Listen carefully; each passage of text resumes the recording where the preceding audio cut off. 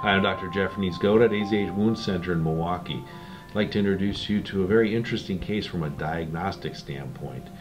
We here have a patient that presents with a 4-year history of small wounds coming from her abdomen. They've been draining.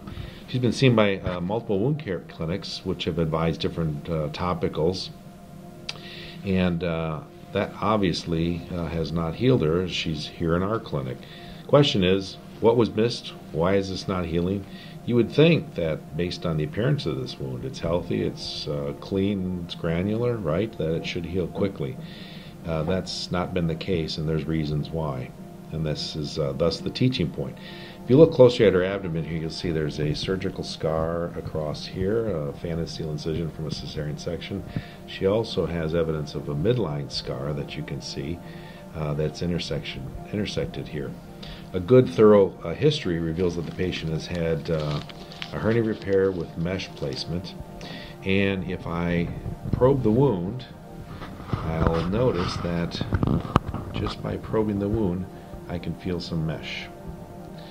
So we have a wound here that probes to mesh. Mesh is a foreign body. Mesh has now been colonized. This is infected. This will not heal despite any topical wound care efforts. This is a patient that needs to be referred to our surgeon colleagues for exploration, mesh removal, and possible reconstruction. What you'll notice is that this is just the tip of the iceberg. The mesh is not the problem here. Rather, if you take and probe deeply, we'll find that this wound will undermine in a significant direction. And as you see, this probe goes all the way laterally here. So the wound actually extends this far, probably also goes into the direction of this other small wound here. And they probably communicate, but they probably communicate underneath the tissues. Probing this wound here, I can also feel evidence of mesh. So this patient has mesh involvement in both wounds.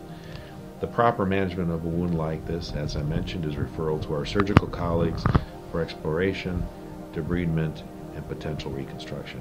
So I hope you enjoyed this clinical insight and this teaching moment. This is a patient that does require a surgical referral for debridement, exploration, and potential reconstruction. Hope you'd enjoyed this teaching moment brought to you from WebCME via the wound care window. Thank you.